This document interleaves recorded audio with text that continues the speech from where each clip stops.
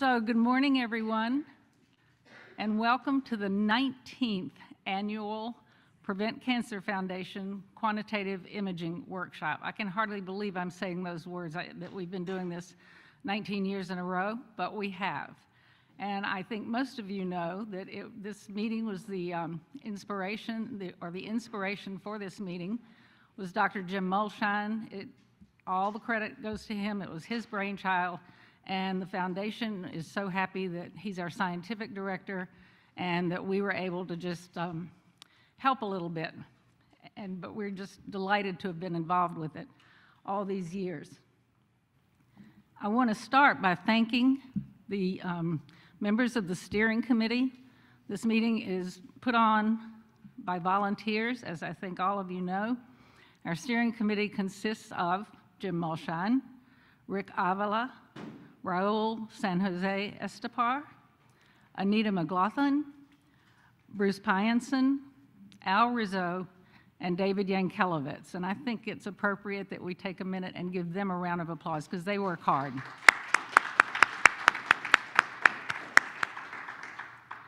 I'd also like to call out Al Rizzo again because thanks to Al, the American Lung Association has, for now, I think this is the third year, been our partner in presenting this meeting. And so we are just so grateful for their support and honored that they would attach their name to this meeting. So thank you, Al. The other group that needs to be thanked are our meeting planners. I want to start by thanking our staff member, who's our conference planner, Adrian Harkness.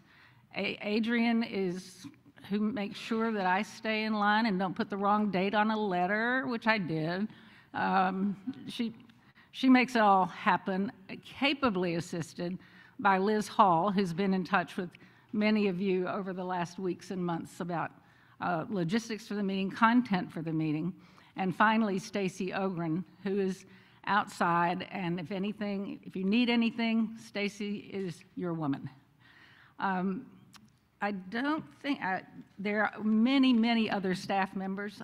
There we go.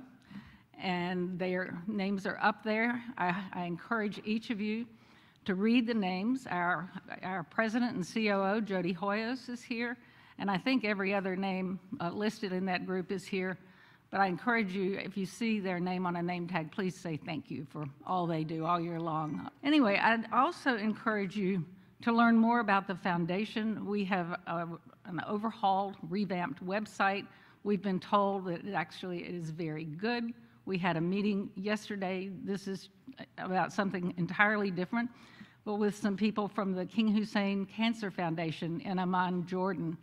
And they asked if they could distribute our content because they thought our website was so good. So that's a real tribute to our communications group who really have done a wonderful job with the website. So please check it out. And please also follow us on social media. We have a strong presence on Twitter,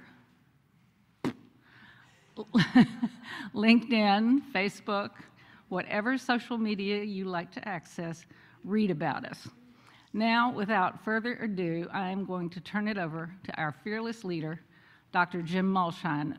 As I said, we are honored that Jim is the scientific director of this foundation. He co-chairs our grants review panel, and I think I don't want to count how many years he's been a member of our board because I think he would say that's long enough and I'm out. Jim, I think you know, was at the National Cancer Institute for some 25 years, and he has held a variety of positions at Rush University.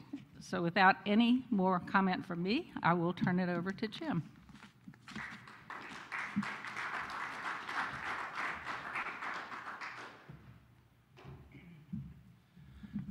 Thank you very much, Bo, and thank you all for coming. You're all very busy people, and for you to invest this kind of time is very important for the success of this effort. And this effort, the Quantitative Imaging Workshop, is a conversation about innovation in a critical space. You know, the first thing we always have to ground ourselves in thinking about this started with lung cancer, the leading cause of cancer death across the world. A miserable disease, an aggressive disease, a a disease that progress has been very slow in, that we finally, fortunately, through contributions of people in this room, have a solution that is addressing part of that mortality burden. And we want to bring it to as many people as rapidly as possible. But it turns out imaging is vibrant in terms of its ever-expanding capabilities.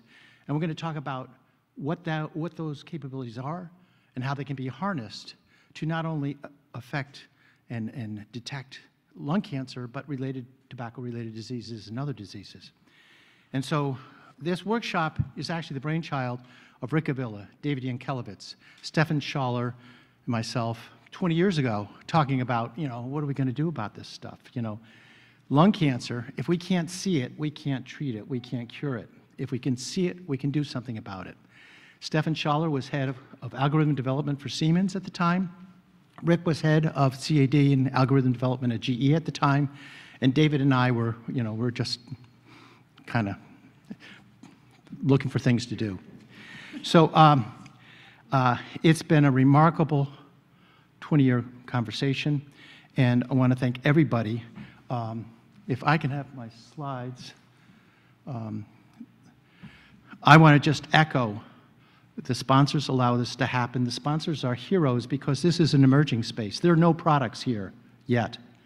There's going to be products in the future, very important products, but for right now, this is aspirational on the part of the sponsors in helping us have a pre-competitive conversation about a strategically important opportunity to improve health. And then I want to echo Bo's absolutely appropriate acknowledgement of the contribution of her staff and of the steering committee in contributing hours and hours of donated time to advancing this discussion. This is the most labor-intensive conference that I've ever seen. Alice smiling now.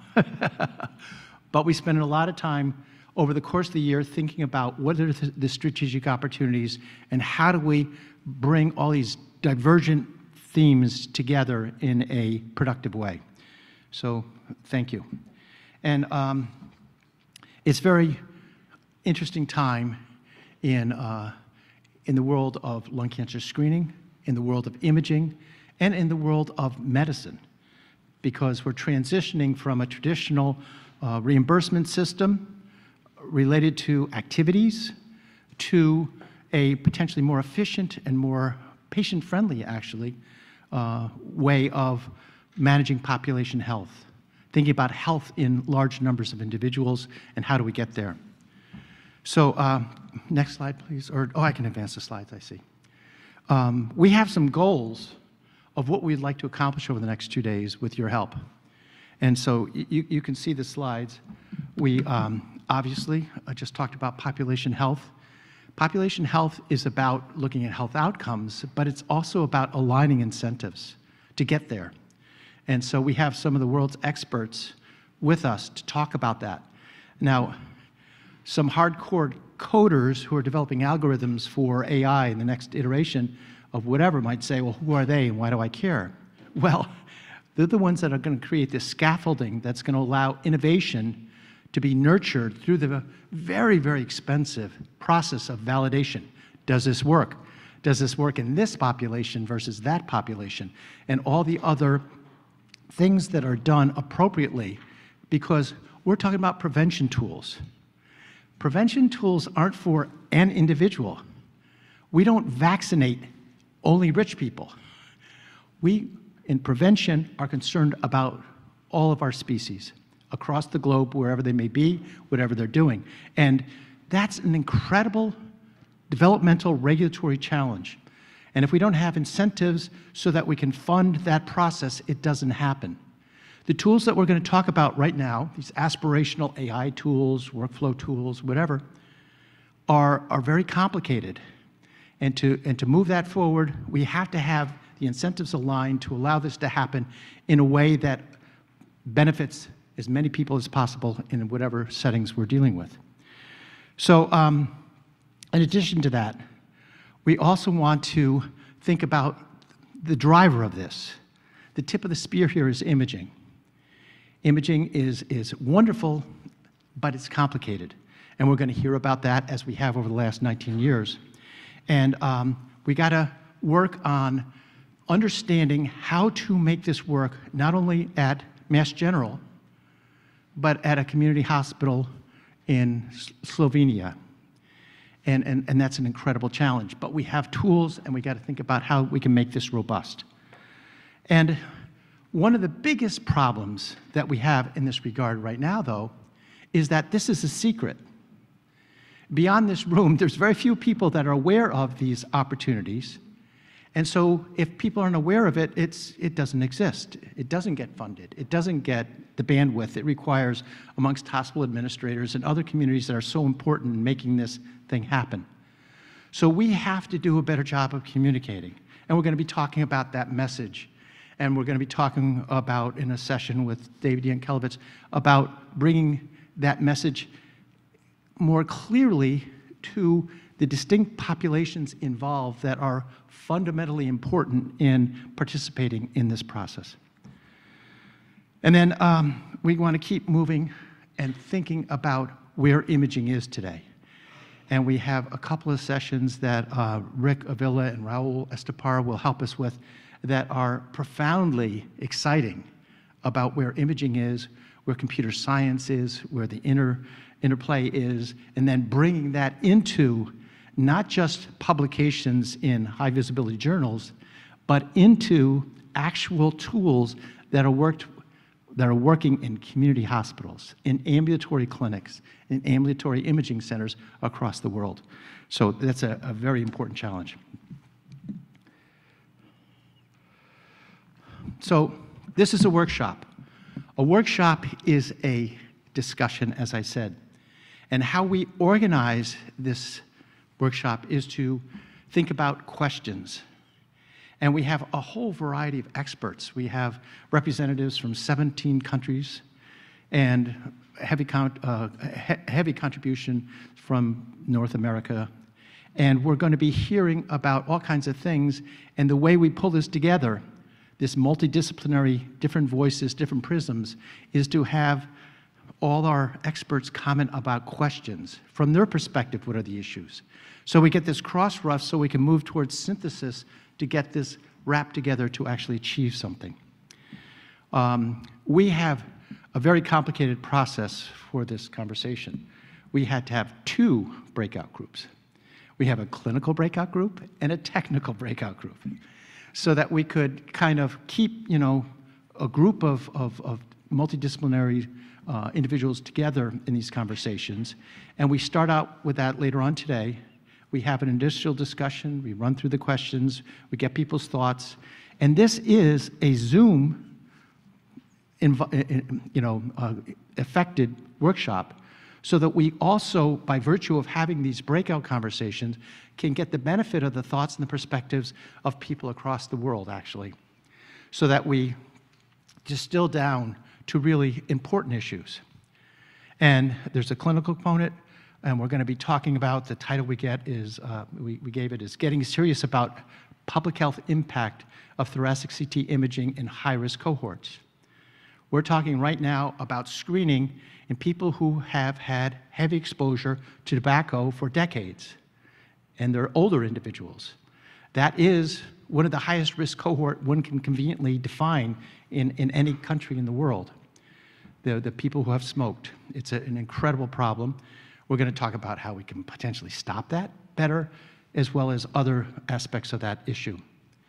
Then we move into the technical session, and that conversation has been titled, and this is clearly a title created by a committee, Harnessing Photon Counting CT and AI in Pre-Competitive Quantitative Consortium for Sustained Public Health Application.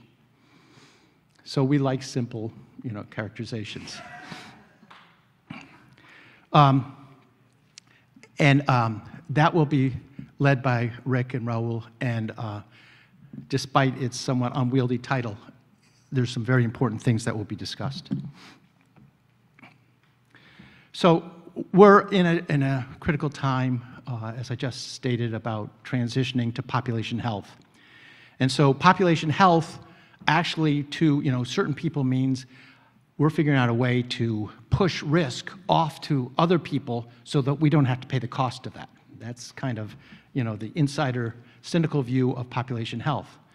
But we have another take on this population health, and that prism is the fact that we're no longer going to be doing disease-oriented counting, and so we don't care how many of this procedure you did or how many of that procedure you did. Population health is about the health of the individuals and their outcomes within that population. So it's about actually people getting better, people staying healthy. And so it's a bridge from disease care to health care. And that's profoundly important, especially for the people that think about prevention. Because we want to preempt the end stage of symptomatic lethal disease by understanding the natural history and intervening at strategic points where benefit is still possible. And we'll be talking about that in detail. So we've already talked about the implications of the transition in the funding process. And this evolution to population health is kind of an interesting one. This was trumpeted, Bruce Pyanson's in the audience. He'll be leading these discussions about this. This is something that people have been talking now for a couple of decades. And it's about to happen for a couple of decades. And maybe it's about to happen really now. And we should be prepared. We want to be Wayne Gretzky. We want to be where the puck is and understand where we should be building our focus, our infrastructure and whatnot to actually be where things are going in terms of healthcare delivery, as opposed to how things have been for the last 20 or 30 years. Now, this is complicated. So, we got to ask fundamental questions like, how do we know if we're winning? Because it turns out how you measure progress, how you measure your metrics profoundly affects a lot of different things. So you got to decide what you're going to score, and we're going to hear about that in very thoughtful ways. And what are the possibilities of creating a metric that drives progress, that drives health, as opposed to is a reactionary kind of incentive? And let's get an example of that. So right now, I could ask anybody in the room, what's the percent of uptake of lung cancer screening in 2022? And I don't know what the number is, but it's going to be small, okay? And so there's a lot of people saying, oh, lung cancer screening, it's just never going to happen in any kind of mature way. But if you've been reading the literature the last couple of years, there was a report in 2021 from the ILCAP group that led by Raja Flores, in which they said, hey, if we look at SEER data across the country, and we look at what would happen if screening were actually happening, it will change two things. It will change the percent of stage 1 detected cancers in a population, and reciprocally, it will reduce the number of stage 4s. And we saw that paper in JAMA Network last year, in which they demonstrated that, in 2010, 2014, whatever, before screening really was going, the distribution of stage 1 and stage 4s were very stable. Then all of a sudden, something happened. Stage 1 started to climb. Now, it's just a little climb, but it was something. And there was a reciprocal decrease in stage 4. And they reported that, and that was the first evidence that if screening is working, what is it going to do? It's going to change the stage distribution. So fast forward, JC, Journal of Thoracic Oncology, just a month or two ago, one of our participants in the workshop, Dr. Fachani, published with his group that they looked at 4 different major health systems and looked at stage 1, stage 4 distribution. And again, very recently, they're starting to see a change. Stage 1 climbing, stage 4 decreasing. So if you look for what would happen if screening were starting to be implemented, you'd find that. And it never happened before. That is the first glimmer of progress in national implementation of screening. That's a metric that maybe we need to look at more carefully. And we'll hear more about that from Bruce. Okay, so this is a slide from the overview from last year. It was talking about a recent publication from ILCAP looking at reanalysis of their 52,000 patients, screening subjects, I'm sorry, and was noting that there was a high distribution of undiagnosed, previously unsuspected emphysema in that population. And that was in fact published, and it was confirmed again by Dr. Pinsky and Dr. Gerarda from the NLST experience in the intervening year. And we now have confidence and feedback from all over the world that this is true. And so this is additional medical information extracted from a thoracic image in this high-risk population. So the question becomes, what do we do about it? You know, and we're going to talk about that when we have Dr. Rizzo and Javier Zalueta and George Wasco are going to lead a discussion about that. I won't get into it, but it's a very important use case for the impact of imaging in a high-risk population. And how we deal with it shouldn't just be about COPD, because that's not the last additional information we're going to get from these studies. It's about the process of how do we extract that information, understand the robustness of the information, and start thinking about validating that and what's of value to bring back into some kind of interventional role within that population health management paradigm. So that process sounds simple, but isn't. And so getting more traction in being able to do that, and to be able to do that in a systematic way, is going to be very important. Unless we want to invest 19 years of workshops in thinking about the image information yield from just a thoracic CT. This is a slide from the work of ILCAP with Tony Reeves and David and Claudia in terms of the additional information that can be derived from a routine screening thorax CT, looking at thyroid, thymus, liver, lung, heart. This kind of information is going to be routinely available, and we have to figure out if we want to use this information to help these people, because within these organs is a number of very important major chronic diseases that we can become aware of in individuals. These are heterogeneously distributed in these populations through rhyme and reason that we don't yet understand. So this is an important opportunity to do better disease detection. But this also brings us to a different perspective, because we're concerned about prevention. We look at the world through the prism of prevention. And we exist in a healthcare system that is disease-oriented and looks at the world and looks at reimbursement and looks about funding infrastructure for disease care. So how do we kind of put this together? So to do this, and I have the citation. This is from a series of poems from the 6th century before the current era that looked at yin and yang. And they were thinking about yin and yang within the province of the world of light and the world of dark. The world of light was heaven, the world of dark was the moon.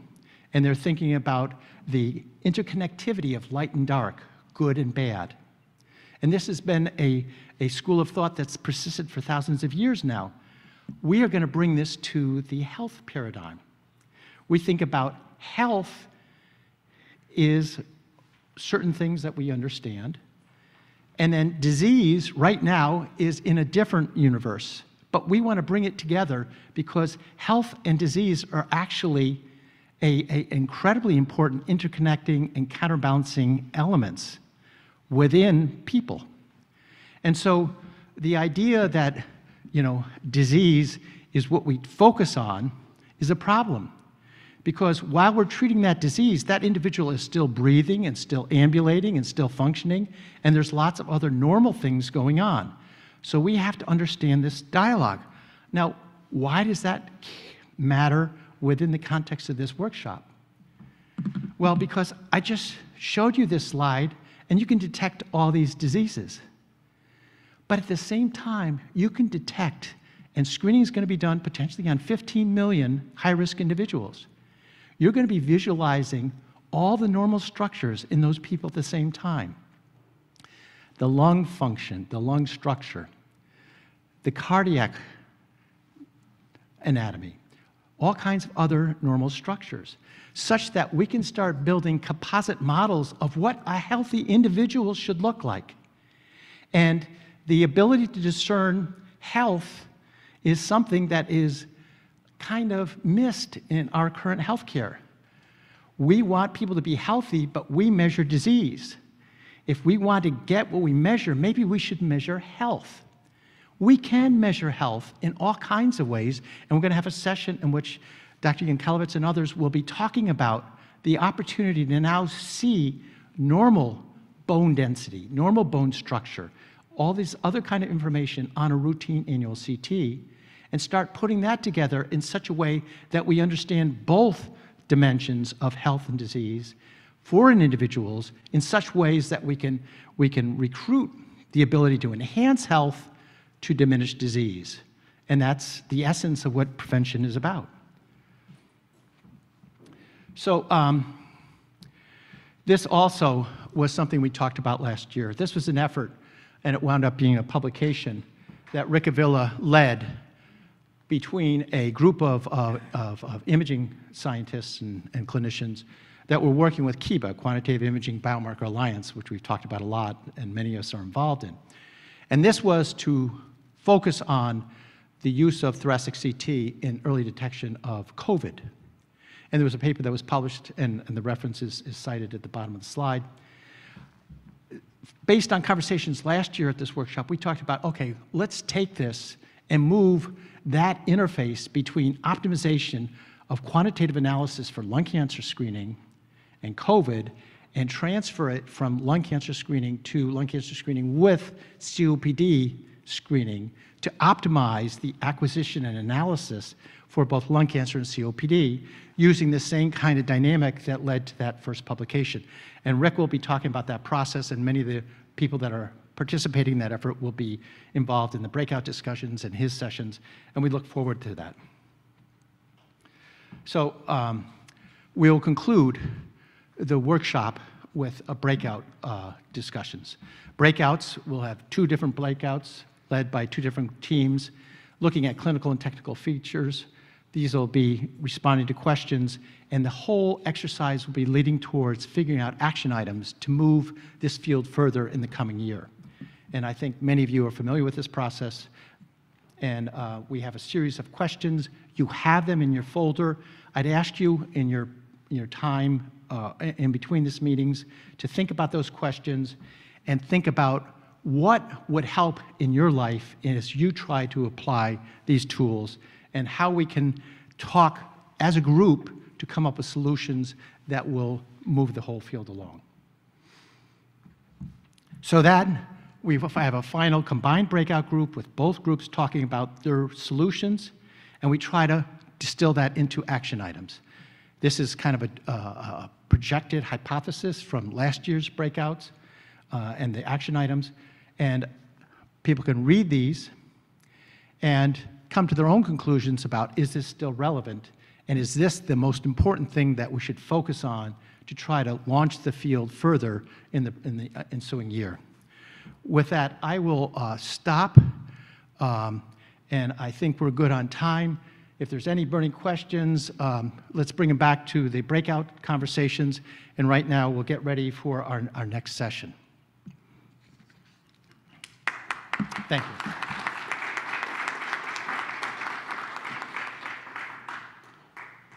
So because we're doing Zoom stuff, I want to make sure that we stay close to time, and we're ready for our keynote address.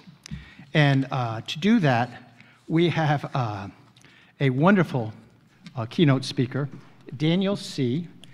Daniel C. is a colleague that we came to know who leads the development of AI for Google and Google Health. and he has been involved in a number of activities in this sphere. Daniel got his training in molecular genetics and computer informatics at Ohio State. He moved on to medical school, where he graduated from Dartmouth. He then started to work in the computational field in a number of positions, working with very interesting companies like Palantir, where he's involved in developing computer systems that are incredibly capable for doing very exciting kind of discovery things for a variety of institutions. He was a medical director at WOTC. For those of you who are not familiar, that's a not-for-profit on the West Coast that crowdsources the interconnection between people who need health care in the developing world with people who are willing to fund that kind of care from the developed world. And he was instrumental in developing the core infrastructure to allow that to do this very complex mission. And that has evolved in a spectacular way and is now committing over $1 billion to that kind of activity. And so Daniel moved initially as a consultant to Google Brain in 2016, but he transitioned to his position as AI product lead in 2017 and has been at Google since and has been involved in some incredibly exciting activities, which he will now tell us about. I won't eat up any more of his time, and so Daniel, thank you for joining us today. Thank you so much for the generous introduction. Hopefully everyone can hear me. Sounds great. Present my window here.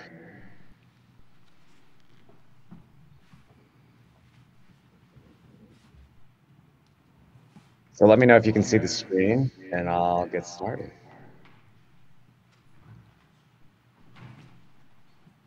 Can people see my screen?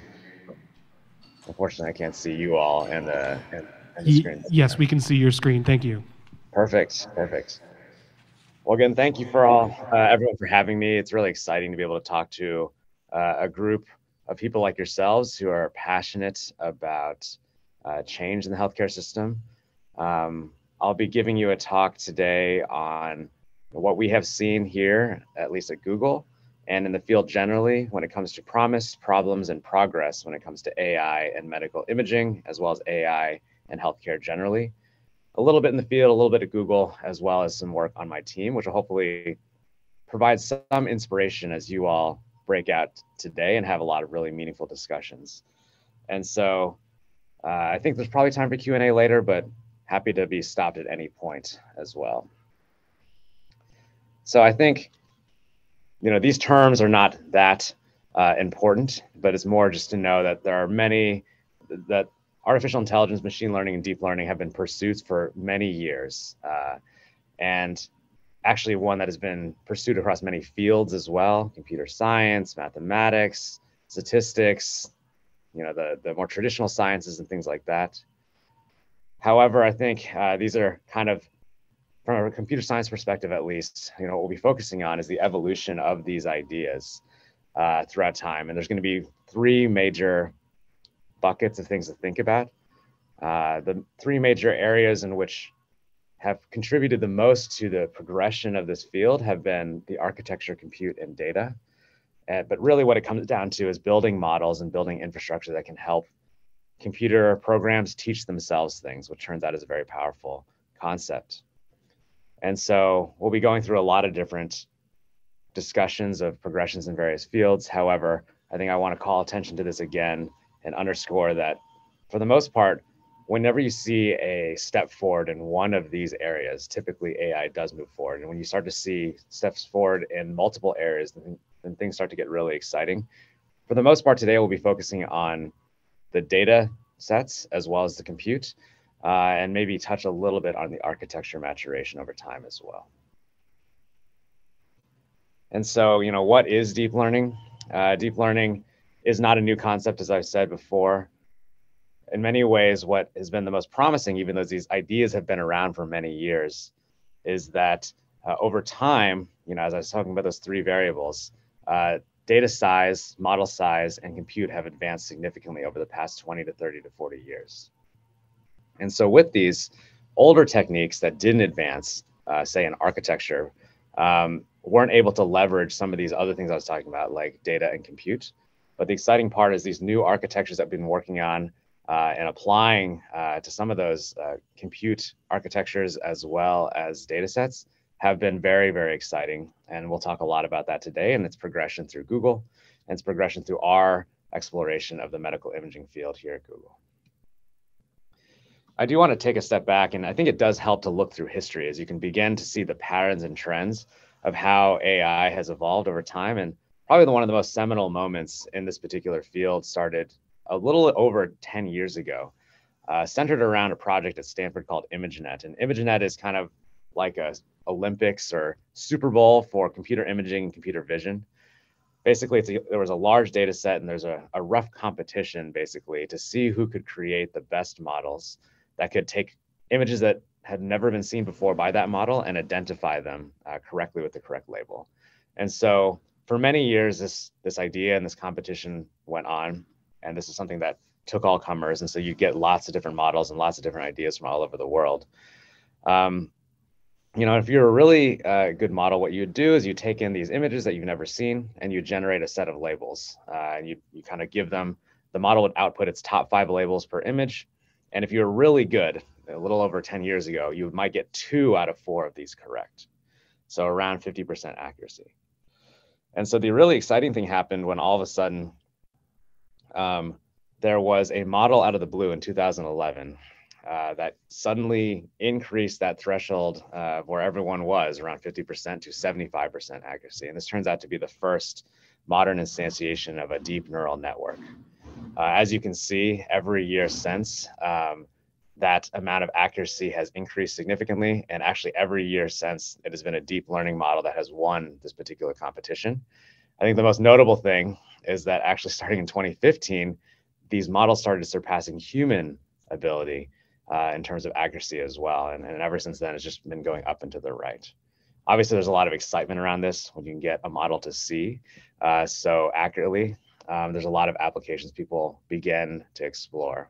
And so many research institutions, as you can see here, started around that time. The explosion in publications around this type of work is pretty evident. And you can see that it's pretty much exponentially up and to the right and actually surpassing Moore's law in terms of growth. And so within Google as well, the same kind of excitement gathered. First, taking these core concepts of deep neural networks and then applying them first to applications that you all might use, like Gmail, Google Maps, Photos, and things like that. And basically started being applied across Google, similarly at an exponential rate.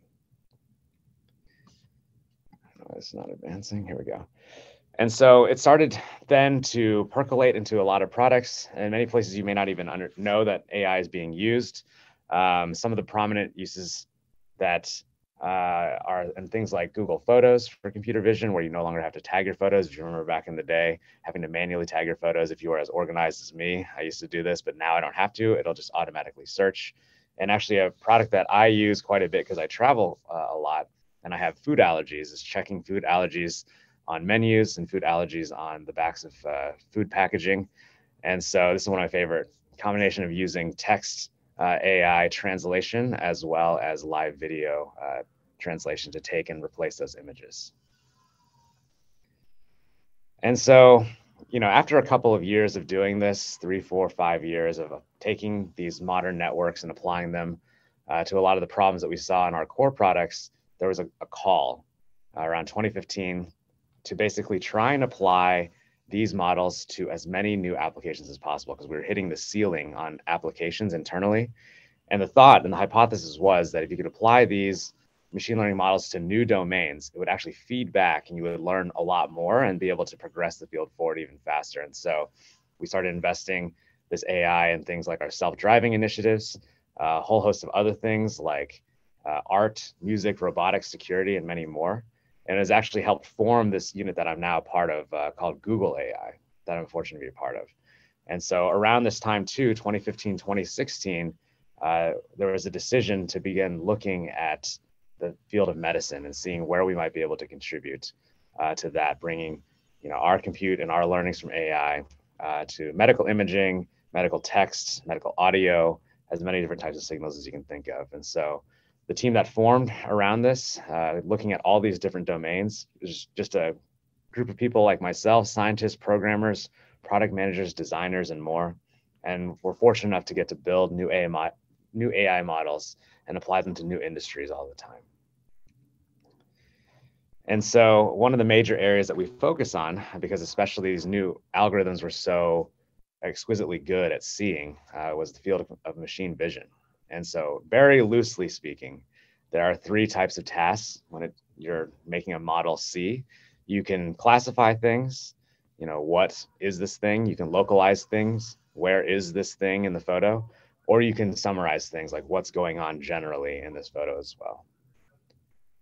As you all know from working in this field, those translate quite well to a number of domains in medical imaging. So whether it's classification, and you're trying to figure out if a mole looks benign or malignant, localization, if you're looking at a lot of digital pathology slides and you want to find that needle in the haystack, or you're looking at the area where you all are an expert and looking at radiological images and summarizing the total amount of pathology or other issues that are going on there. And so I'm going to talk through two examples today. The first will be in ophthalmology, the second in digital pathology. Since I know you all are experts in the field of radiology, I'm not going to comment too much on that, mostly to look at these other fields and potentially help open your minds and inspire you to think about how there might be cross applications. And so, the formation of the team, as I talked about earlier, actually happened as what's called a 20% project at Google. And for those of you who don't know what a 20% project is, basically 1 day a week, or the equivalent of 1 day a week at Google, you are able to do whatever you want, as long as you're getting the rest of your job done. And so this has been an early cultural part of Google and has actually inspired many important things. Products like Gmail and Google Maps came out of these side projects that people were working on. And so around the time there was that call at Google to begin looking as wide as possible for new applications of machine learning in new domains outside of Google's core products, there were a group of people who worked on image search and Google Photos. So clearly in the machine vision or computer vision space, who wanted to do a 20% project. A couple engineers from India, and they went home to their hometown and saw actually this queue. And it turns out this is at a very prominent eye hospital in India. And so they weren't really sure exactly what was going on. And so went to the front of the line and were told basically it's a long queue for getting your eyes checked for any signs of diabetes related damage to your vision. And so, they looked inside and they basically were like, okay, what's going on here? Why is there a long queue? Turns out there's a huge shortage of doctors in India. These numbers are actually low. It's actually increased since we last kind of looked into this. But the tragic thing is that lack of eye doctors, eye specialists, and technicians results in almost half of all patients in India suffering vision loss before any kind of diagnosis is made.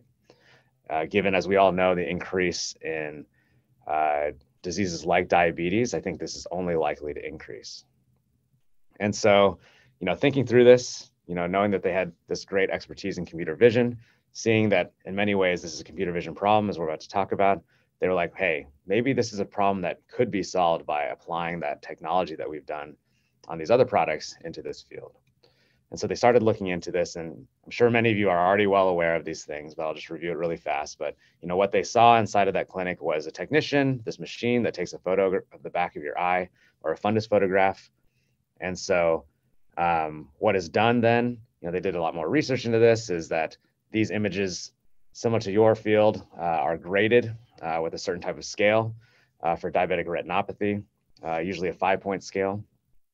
And so it's assessed basically a healthy eye versus diseased eye, and they are referred to more advanced care or referred for follow-up based on what they see there and to the disease progression there. And so obviously there's everything from healthy on one end to proliferative diabetic retinopathy on the much more unfortunate side of things. And so they wanted to get a sense of, okay, is it just a problem of access, or are there other problems as well? And so we ran a study internally as part of this 20% project. And this is what we call the rainbow diagram. Basically, what is demonstrated here is that each column is a ophthalmologist, and then each row is actually one case. And as you can see here, as in many fields, when it's really obvious, I think there's a lot of consensus outside of maybe this poor person over here.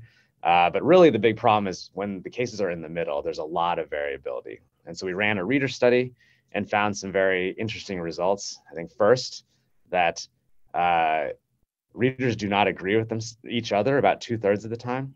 But then when you give someone a case, you give them a washout period of say a month or so, they actually don't even agree with themselves 2/3 of the time. And so for these kinds of things, the team was convinced that this was worth investing in. So kind of in a nights and weekends type project, they started working on this. They wanted to be able to find algorithms that could help both with the access problem and the accuracy problem that we were seeing. And so, what do you do from an ML perspective? And again, many of you folks may know this already, but I'll just walk through it. You basically get as many images as you can.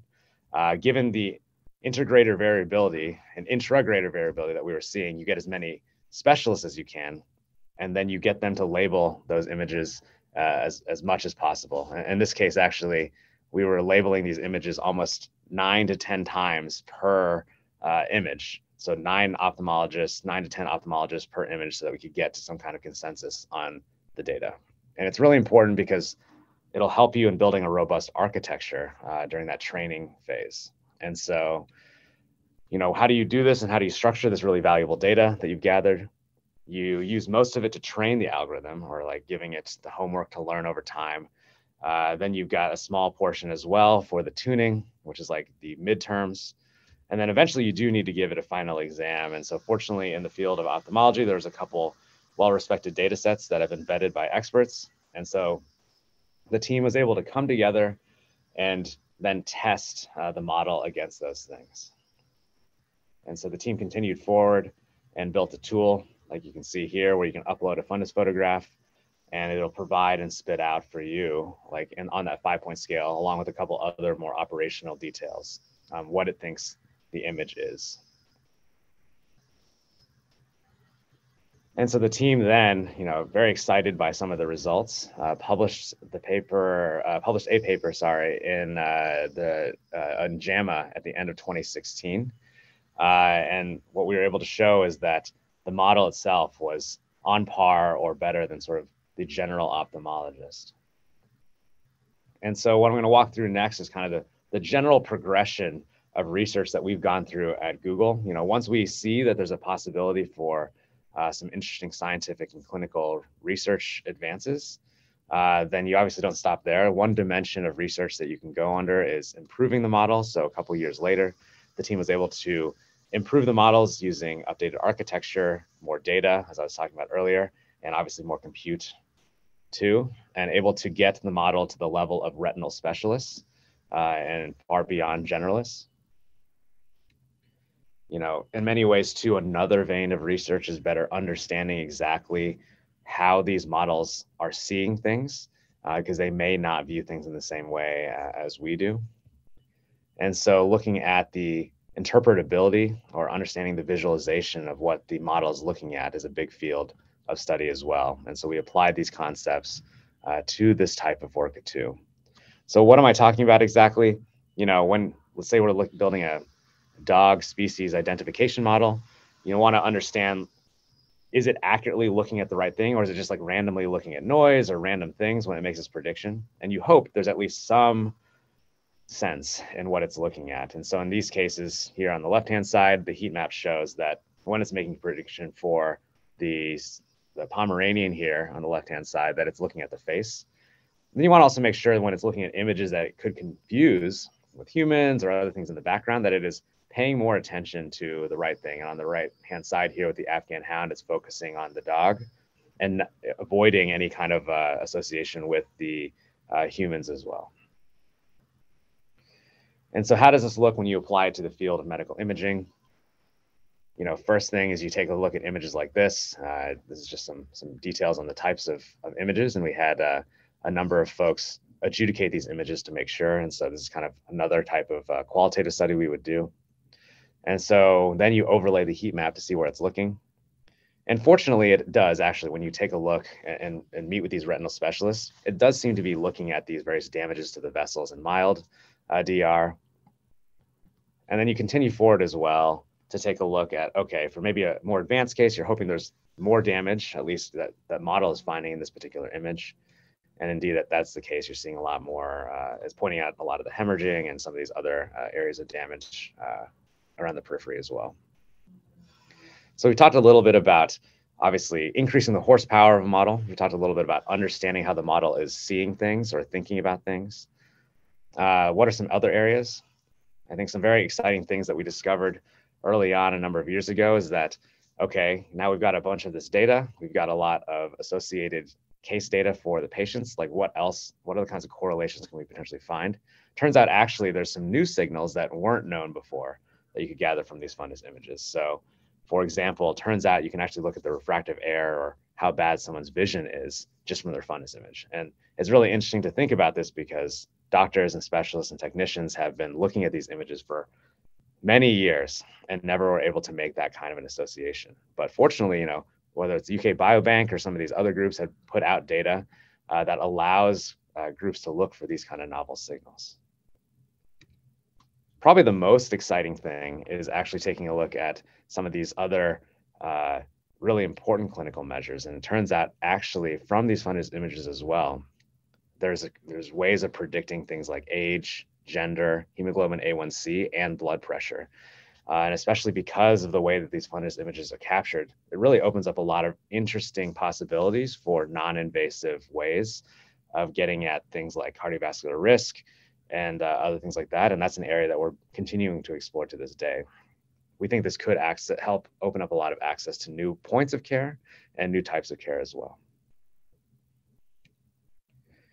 And so we won't talk too much at this particular time, but obviously in the field of medical devices, which we're talking about now, it's really important to think about clinical trials and regulatory. And those are all things that we're engaged in at this moment. In fact, we do have a CE mark for some of this work already and a number of things in review. So the next thing I'm going to jump to really briefly is at least just another field in the medical imaging world. And so for this one, I'll talk a little bit about digital pathology and talk about some of the challenges that you can see across different imaging types. And so we've got, you know, really small images, relatively speaking, maybe 5 to 10 megabytes, and fundus images, and we'll see here in digital pathology, it's a whole different beast. So similar to our exploration, around the same time, a little bit after that early work in ophthalmology, the team started getting excited and started exploring a lot of other fields, including digital pathology, radiology, dermatology, and many others. But as you can imagine, a similar tale can be told for the diabetic retinopathy screening. As with looking at digital pathology images, we happened to look at breast cancer metastases because there were some open challenges and some open data sets at the time. And so we quickly grew to learn that there are some unique issues and infrastructure you have to deal with when looking at this data. Compared before, as I was saying, with the 5 megabyte, 10 megabyte fundus images, we're looking at gigapixel images, which are like gigabyte size files. And you know, when you are looking at these large images, 100,000 by 100,000 pixels, and you're looking for something really small in that image, it does pose a very large and interesting challenge. And again, this is the kind of thing that gets our engineers really excited because it's new, it pushes our ability, and it pushes our model architectures and our infrastructure to new places. And hopefully that allows us to put that information out in the world to help the field as a whole. And so, as I was saying before, very similar story, a lot of inter and intra-grader variability.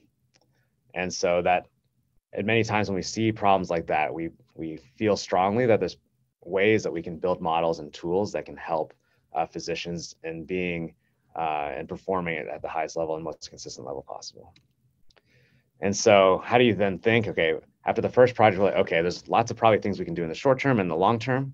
And so I'll walk through at least one of these cases about how we worked on this particular problem early on. But similar to the work that I talked about in ophthalmology, there's a whole host of types of research. Once you can get a model to understand that type of data, There are so many possibilities for what you can do if you have associated data, both in the short term and the long term. So I'll just briefly run through this. As I've alluded to before, this is very much a needle in a haystack problem.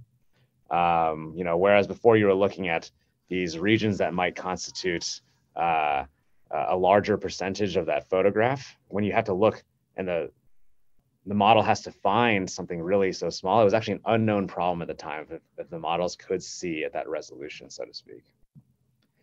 And so this kind of illustrates crudely, at least, what the problem looks like for a machine. Obviously, this is a problem that pathologists have been dealing with for a long period of time. But in many ways, humans are very good at this kind of thing. And really, it was an open question whether we can get a model to look at this kind of fine detail. And so, why are these things hard beyond just needle and haystack? Obviously, things look very similar. And that's why folks like yourselves go to school for so long and train with the best of the best, is that to build this ability of what is true signal versus not. And similarly, this is an open question at the time, whether you could build models that could faithfully do this kind of thing. In addition to needle in a haystack, things that look really similar, the context was another question too, looking at multiple zoom levels. Maybe in your field, it's looking at multiple levels and zoom levels of a stack of images. In the digital pathology world as well, maybe not as many slices, but they do have images and they need to understand context at multiple different levels of scale. And so this is another issue and an open question as well. And so we started doing a similar type of study, another kind of 20% project on this team at the time. And so what you'll see here on the top is one case, and the bottom row is another case. And basically there's the biopsy image that's taken by a digital pathology scanner. And then we worked with a bunch of pathologists to label the ground truth of what was actually tumor versus not, or problem areas versus not. And you can see here there's two types of cases. On the top, there's one where there's lots of problematic areas. And then similar to what I was talking about earlier, there's this, on this whole slide, there's this very small area on the bottom left here. And so we wanted to take a look and see if the models could distinguish between the two. We actually found out something really interesting, which we might be able to talk about later, is that we then first actually just basically took a model out the box, which is a model that was not trained significantly on medical imaging before. And what was exciting is actually you see that it does, while it's not very specific, it does pick up all the areas that you would hope for in this deep red area. And then down here on the left, on the bottom row, it picks out there. Obviously, it picks up a whole bunch of other things. But what's interesting is the model that we worked with was not trained on medical imaging. It was just trained on general purpose images. And it already has a rough sensibility and it can see at a crude level what is going on here. And then with additional refinement, we were able to get it a lot more specific. And so along the same lines, we threw these same cases at the model after the refinements. And you can see from those heat maps kind of combining that work I was talking about earlier around visualization and attention of those models. It's able to distinguish signal versus noise. And then you can just set thresholds about what you're kind of ruling in or ruling out as a problem area. It can find that needle in a haystack as well, which is very exciting. And then it also can distinguish between things that often mimic each other as well. And so we published this work as well, and we've advanced a lot, which if we have time, I can answer questions on that too, both on the modeling side and because of those large scale images like I was talking about on the infrastructure side too. So I'm not going to belabor every single area that we work on. We have a large set of efforts in the general radiology space, digital pathology I just walked through, dermatology, genomics, many other fields as well. But it kind of all follows the same pattern for this style of project. There's an AI vision challenge, a unique one, and we want to extend our models and infrastructure, both within Google and as the community develops these ideas as a whole. Then we do a proof of concept. Then we expand our research in a whole host of different places, like the correlation research I was talking about, the visualization research. We do that across the board. And then we think a lot about how do we either enable or ourselves go through productionization in GTM.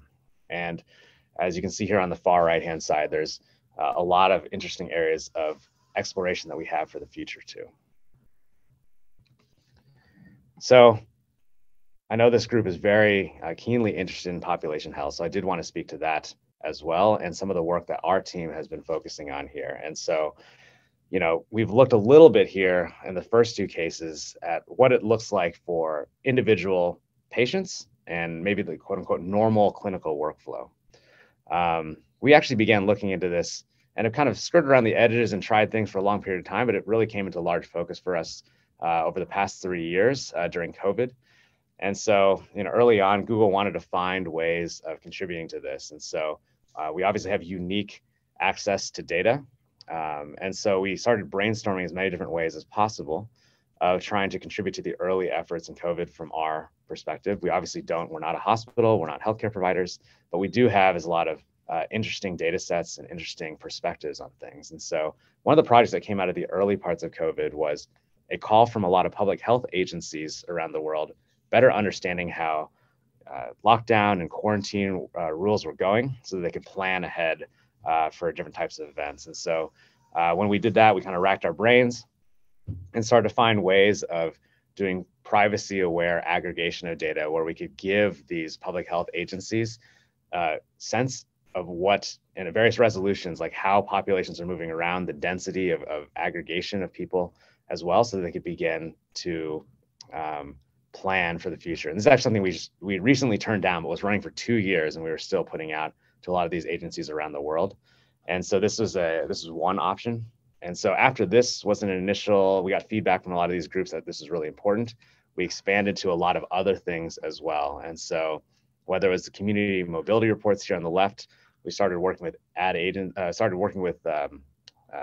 agencies like the WHO and others to try and put forward the information that they thought was important to get out to the public. Obviously, we know a lot of people come to Google, and especially if they're searching for things like COVID, we wanted to surface that information, that kind of authoritative information. We added things like symptom search data sets to help public health researchers, vaccination access data sets, both to help with planning, as well as consumers trying to get access to these vaccinations, and then also providing that same type of information back to the community for research as well.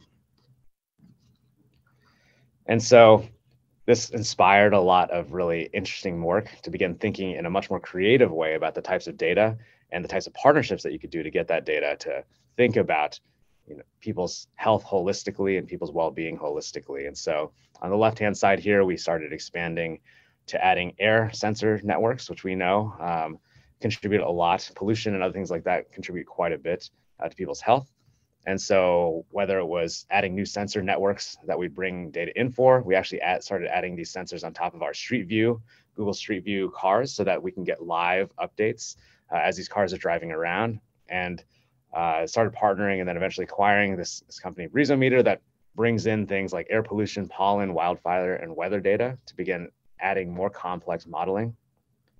And then using all that data, we started prototyping new novel tools, whether it's flood forecasting or fire prediction or wildfire, like boundary capturing and things like that. And then really taking those signals where they end up being the most helpful and applying those to the tools that people use every day, whether it's Google Maps, surfacing them on Nest Hubs, or making them available through other APIs as well. And so while this type of data or this type of problem may not be as relevant to your field in a day-to-day sense, I think we have learned quite a bit when it comes to population health, and we are engaged in a lot of projects right now. I think it's really important, and we had to push ourselves even to think about finding new data sets to integrate in with the data sets that we know really well, and finding new partnerships as well, because health happens in a lot of different contexts and not just necessarily in the ones that we think of all the time.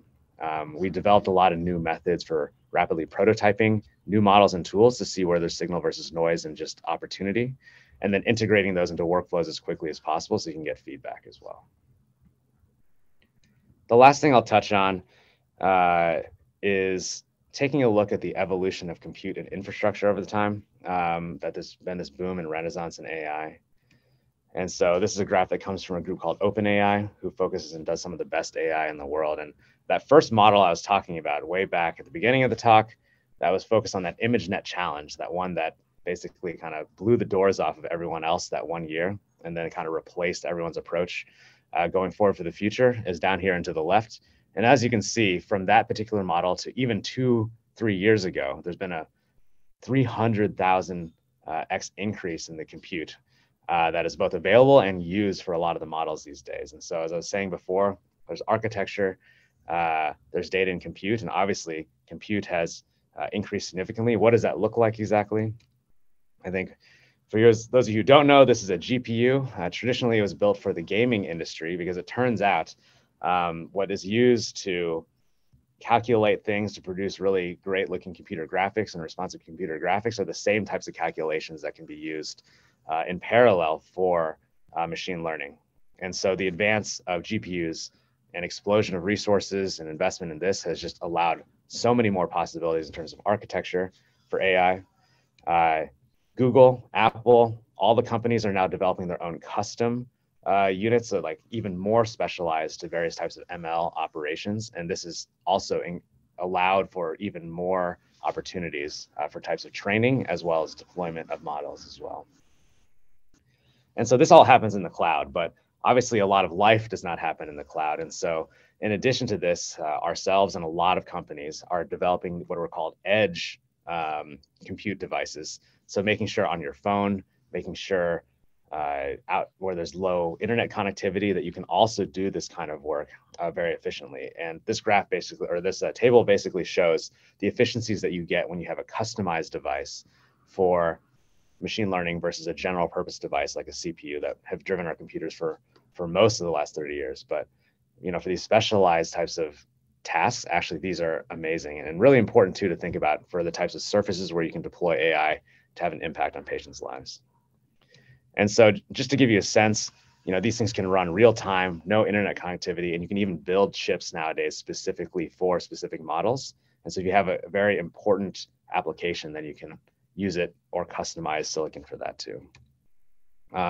This is not really an advertisement, much to show that this has become more and more affordable. I actually had to update this slide because most of these prices have decreased by like 20 to 30% since the last time I checked. And so this is becoming increasingly cheaper and hopefully makes it more accessible to more folks too.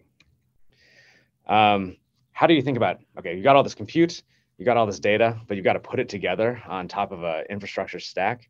And so I'm going to really briefly run through what this looks like for us. So this is kind of a rough schematic of what research and deployment, R&D infrastructure might look like.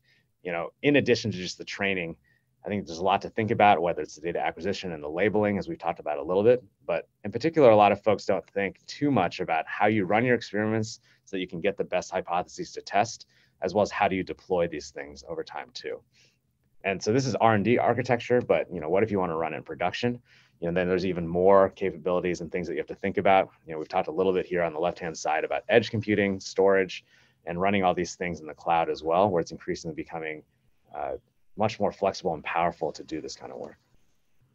We don't have a ton of time, unfortunately, today, but beyond just the raw horsepower and compute in the models, there's so much more that goes into a model that is used and has a positive impact on people, whether it is understanding users' needs, thinking about explainability and trust, as we've touched on a little bit, the feedbacks and controls, and models are not perfect, so making sure that they fail gracefully is really important as well. So I'll end off with kind of talking about where we are, how I view kind of the state of the world and what I think is really exciting for the future. So what is AI really good at? I think we've known that it's really good at helping experts like yourselves ask better questions and get better and more specific answers, especially on new types of data that we weren't able to do before.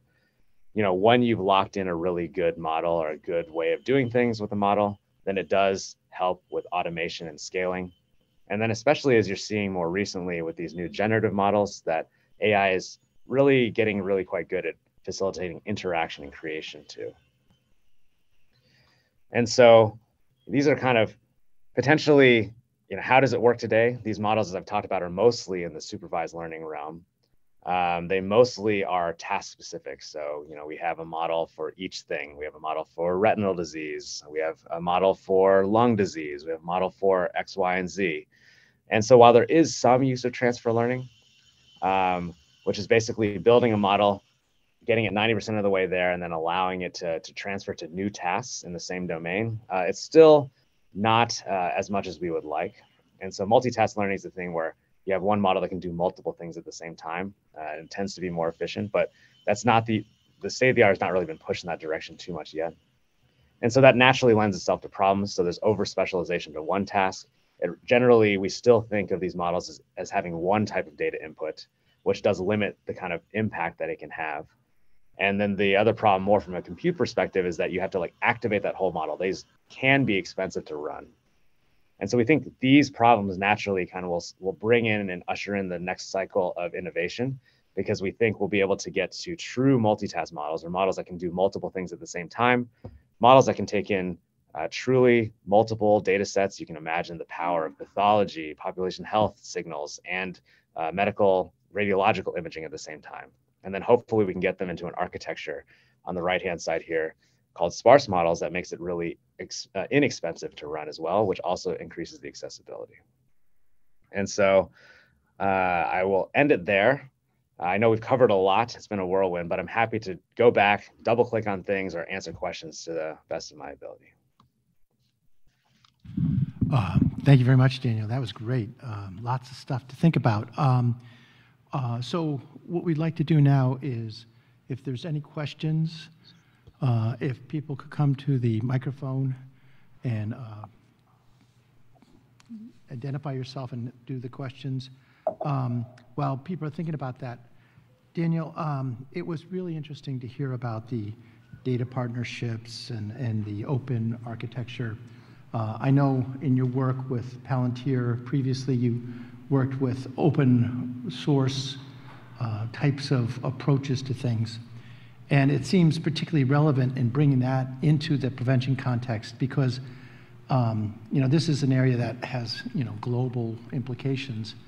And so our challenge is that when you identified the example with the retinal imaging, the time from acquiring the imaging, expert review, ground truth is relatively finite. In the system, in the process we're working with screening, where we're looking on an annual basis at an asymptomatic population, ground truth, in different areas, is not going to be available till 10 years out, 15 years out, multiple annual imaging and stuff like that, and an aggregation of data, but we have this time lag. And so, in a sense, we don't want everybody in the world creating their own little solution. We want to take this large data that we acquire over time and try to leverage it as quickly and efficiently as possible for global public health benefit. What kind of experience from what you've talked about could be relevant in bringing forward a cooperative, kind of open approach to this kind of particular public health problem? Yeah, it's a great question. I think along multiple dimensions sorry, there's an echo. One second. Yeah, I think it's a great question. And actually, we've only been able to do this research because we've had collaborations across the area, or we're working with groups who do open source these data sets. I think it does start with inspiration. We've found too, is that like a lot of groups happen to been collecting this data, or we're like working with groups, and a lot of other researchers around the world are like seeing a research hypothesis. And then what's nice about a lot of this AI research is you can quickly prove or disprove a lot of your hypotheses. And so sometimes the data, people may not be able to mobilize or get the resources to mobilize all their data. You can set a hypothesis, get a small amount, say, hey, we've got great results with this particular set of combinations of data. Will you then, if it goes well, will you then, open source, or will you then make available this data for this research project that is even on a grander scale? And so actually, a lot of our early work, and we didn't talk a lot about our radiology work, but we did exactly that. We would work with a couple different groups and say, hey, look, worked with these open source data sets. We think there's something interesting here because we see this, this, and this. And then the PIs and the administrators start to get really excited after you've de-risked things for them a little bit. And that's the power of a lot of this work, is that relatively speaking, doing those early prototyping things are quite inexpensive relative to running a very large, formal, traditional, like multi-center, multi-site study. And that's how it builds over time. We do run those things now, but it's after we've de-risked at multiple steps. And so that's helped a lot. I think what's nice too about this particular AI field, at least, is there is a large spirit of open open release and something that we work on. There's a little bit of a lag because of a lot of the legal and regulatory reasons, but we do also aim to get a lot of our models and infrastructure out into the world, and we do that progressively. In addition, we do quite a bit of funding of these open data sets too, because we know how important they are. And so advocating for that kind of funding and those kind of projects really do yield very unexpected and really cool results. Okay, thank you very much. And this pre-competitive community that we have to develop is an incredibly important challenge to come back to in this workshop. Next question, please. Hi, Rick Avila from Acumetra. In 2019, I believe Google AI did publish a paper on some results on lung cancer AI, and we haven't seen anything since. Can you give us an update where it is and where it's going? Yeah, there should be some more updates there soon. We have, hopefully, fingers crossed, a couple more publications coming out, and we are working on some additional partnerships there. And we'll hopefully have more for you there soon. But we do realize it's been a little bit since our last publication, but we are working on both getting that work into the hands of folks in the field, as well as publishing some new results that we've been working on more recently. Dan, Bruce Pyenson from Milliman. Thank you for the whirlwind tour.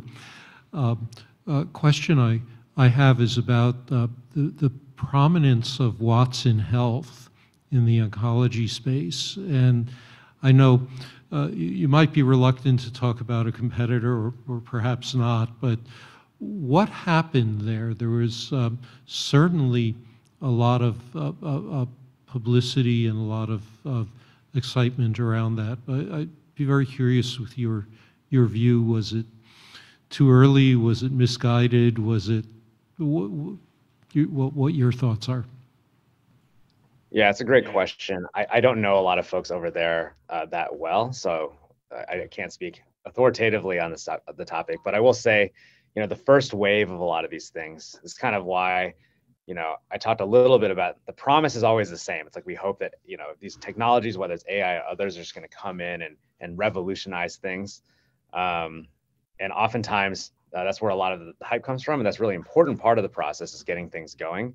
However, the really hard and dirty work is figuring out what works and what doesn't, bringing people along with the process, and that does take many years. And so I think something we've learned a lot from is to try and be as measured in things over time, so that we can make sure that we are slow in our progress, that we publish on these things to get feedback on things before we kind of invest a lot, so to speak, in the marketing. But, Watson, I don't know much, but they did publish a lot of early work. And then something that we learned too is that you got to keep publishing, kind of keep getting that feedback from the scientific and clinical community. And so I think in many ways, there's this law called Amara's law you can look up, and I'm probably going to butcher it, but in many ways, I think it was like the world kind of it overestimates the impact of technology in the short run and underestimates it in the long run. And I think a lot of that important work happens in between to make sure things are safe, make sure things that there's a plausible business model for these kinds of things. And we've learned a lot from our own mistakes, from a lot of other kind of the path of a lot of other groups in the industry as well. But unfortunately, I don't know a ton of details about exactly what happened at Watson, but that's just my observation. Okay, thank you. We have one more question, then we have a couple of questions in the chat. Okay, David Yankelevitz from Mount Sinai in New York City. I have a question regarding your retinal scan. And just as a model, for example, how do you guys built the software that does the interpretation, but how do you go about sort of commercializing this? Do you choose partners? Does Google commercialize it? And secondly, it's out there now. People are using it. You go to any eye doctor's office, they're getting a read on it. Do you continue to collect data in some way and use that to further update your models? How does that whole process work? Yeah, a couple of great questions in there. I think first, we work with partners. I think in many ways, Google, we are still an information organization company, and the types of work we do is trying to make that information more useful generally, as well as advancing these technologies that can help us in the future. So we partner heavily in this field because this is not necessarily the day-to-day type of thing that we do is like clinical care at all. And so, what we think we can contribute is creating an imagination for what's possible, given the infrastructure that we have, the smart people we have to think of new ways of using these computer architectures and things like that. But really, a lot of what we want to do is push the field forward generally from the technological perspective, and then put the technology or the ideas that we have in the hands of people generally, or giving those types of assets to people who can have the boots on the ground, so to speak. And so we partner heavily for a lot of those things. There are areas where we think there are unique opportunities for us to help fund limited showcases or places where we think that the market is not addressing an exquisite need. And so there we will invest for impact. But in many ways, our first thought is around partnerships. And I'm sorry, I think I might have missed the second part of your question. How do you use data that continues to come in to still update your models? Yeah. So a lot of it just comes down to, oh, sorry, it's mute. There's a lot of it just comes down to the individual contract. So in many places where we're just kind of putting the model out of the field, we do not get data back. When we see that there's a potential problem or potential area where we can improve something, then we will go out and sign a contract with a particular group to collect data under an IRB or other, some other mechanism like that, so that we can run a study, understand the results, and then improve things from there. And so a lot of it just is a case-by-case basis. Thank you. Dan, we have a question through the chat. Where is ARDA currently deployed? Are the requirements of the clinics in India similar to that in the EU and US? And how do you address those kinds of regulatory international issues? Yeah, it's a big question, an important one. We currently are deployed in a lot of areas around the world. We have a CE mark. We are deployed in India and Thailand, and working with a lot of partners there, and actually working to get our technology in the hands of various partners there as well.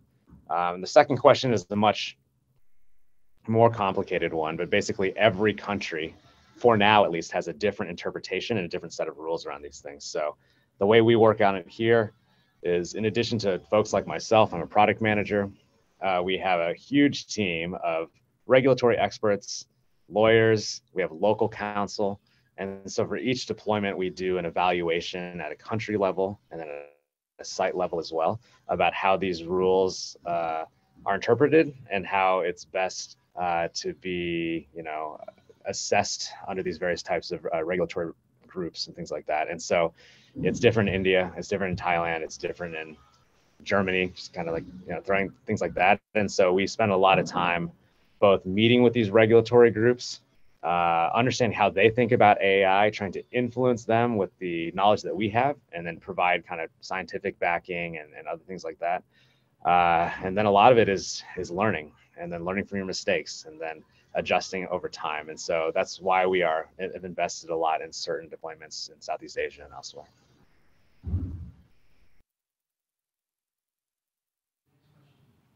Is about